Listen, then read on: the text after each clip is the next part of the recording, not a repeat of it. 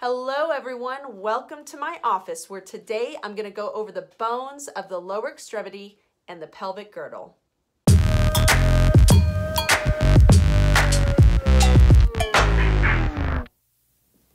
Okay, let's look at the coxal bone.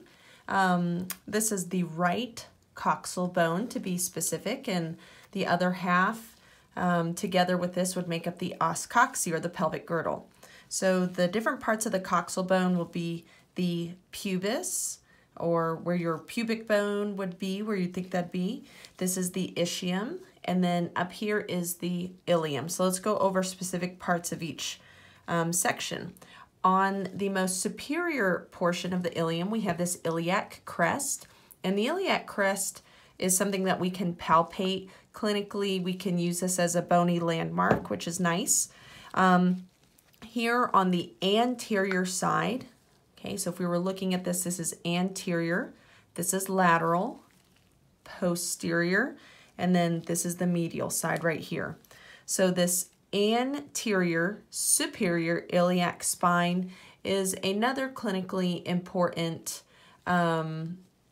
landmark because it's actually where the base of the appendix is. In the right lower quadrant. So kind of tying some skeletal features with my AP1 students to the digestive features that we're looking at the same week in AP2. The base of the appendix is actually in this area. And so if someone comes in with right lower quadrant pain, the physician or perhaps the nurse practitioner or physician assistant will come in and mush on your belly. And if you have marked pain here, that's actually a positive McBurney sign. So anterior superior iliac spine, important for that reason. Then right here we have the greater sciatic notch, and it's named as such because, as we're going to see in a few weeks, the very large sciatic nerve is going to run through this area. Then we have the ischial spine. Remember, anytime we have these little bony projections, that's where something is likely to connect. So that helps us make sense of why we have all these little bony features. If I flip this over, this is actually the ischial tuberosity. And again, a tuberosity is another bony feature that's going to kind of come outwards. In fact, that greater sciatic, the sciatic notch is going to go through this greater sciatic notch right here and run right alongside this ischial tuberosity. And then when we start looking at muscles, we'll see that the semimembranosus is actually going to attach to this ischial tuberosity. So again, the bony landmarks help us understand how the muscular system attaches to the skeletal system. Here we have the acetabulum. The acetabulum is actually the socket in the ball and socket joint of the hip. And the head of the femur is actually going to go right in there. It is a very deep ball and socket joint. It is a very strong ball and socket joint because in addition to having a very deep bony socket joint like right there, we have all these muscles that are going to go on top of that. So the hip joint is actually a very strong joint. That's why it's a big deal if someone dislocates their hip and it's a medical emergency that needs to be evaluated immediately. Here we have the obturator foramen. And again, anytime we have things like foramens or holes, we're going to have things like blood vessels and nerves run through those. So to help you distinguish left and right, this greater sciatic notch is going to be medial. The acetabulum is lateral, and that makes sense because that femur is going to go into it just like so. And then if you remember that the pubis is kind of where your pubic bone is, it's the most anterior, then looking at it like this, you can very easily tell that this is the right coxal bone. This is the femur, and here we have the head. Again, remember the head is always going to be the proximal end, which makes this part the neck. And just like we saw in the humerus, this is again called the surgical neck.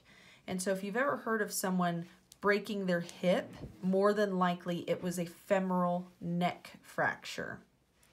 So that head is going to go medially. Then we have two trochanters. We have the greater trochanter. So if I were to flip this around, we have the greater trochanter and the lesser trochanter. By the way, this is the anterior side and this is the posterior side. So if you know that this is anterior and that the head is going medially, that means this is the left femur. So the head is medial, the greater trochanter is lateral. Along the shaft, let me turn this around, along the shaft of the femur is this, again, this little part that kind of comes upwards a tiny bit. That's called the linea aspera, and that will serve as an attachment site for muscles that we'll look at in a couple of weeks. At the distal end of the femur, we have these condyles, and you should recognize that term because we saw these knuckle-shaped structures at the base of the skull, those occipital condyles. So here it's the same thing. So unfortunately, my desk is not big enough to show this whole femur, so let's we'll go back and forth.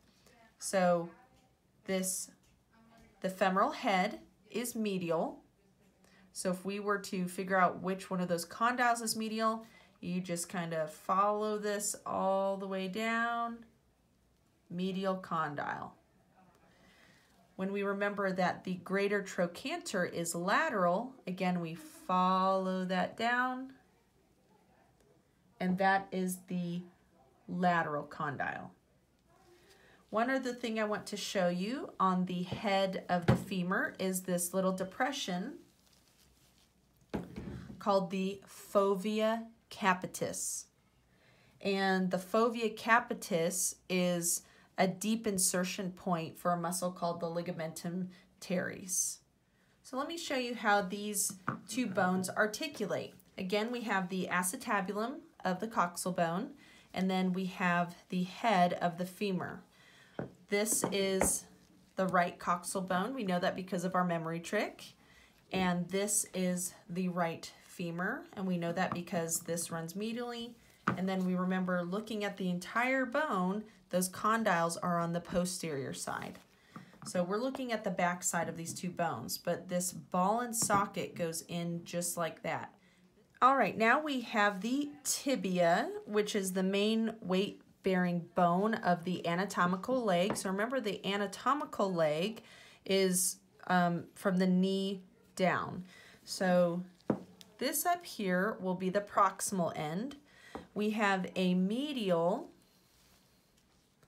let me turn this like so. We have a medial and lateral condyle. You may have guessed that these articulate with the medial and lateral condyles of the femur. So those knuckle-like condyles on the femur are going to articulate with the condyles of the tibia. Then on the anterior side, we have the tibial tuberosity. And this tibial tuberosity is actually where you're going to have the patellar tendon attach to the tibia. So remember, your patella is going to be in this area right here, and then you're going to have a tendon that will attach that to this tibial tuberosity. So if this is medial, this is lateral, and this is anterior, that means we are looking at the left tibia. On the anterior side of the shaft of the tibia, we have this anterior crest. It's also referred to as the anterior margin or anterior border. This is commonly known as your shin bone. So if you've ever had shin splints or you've gotten a shinner or something like that, this is the bone. You can really easily palpate this on your own body. So then let's go to the distal end of the bone. We have these structures called malleoli. And the tibia will have the medial malleolus. So if you were to palpate those bony-like structures in your ankle, I think people commonly call these the ankle bones. The one on the inside is the medial malleolus. So really what you're palpating is the distal end of your tibia. So again, the tibia creates the medial malleolus. Okay, this is the fibula.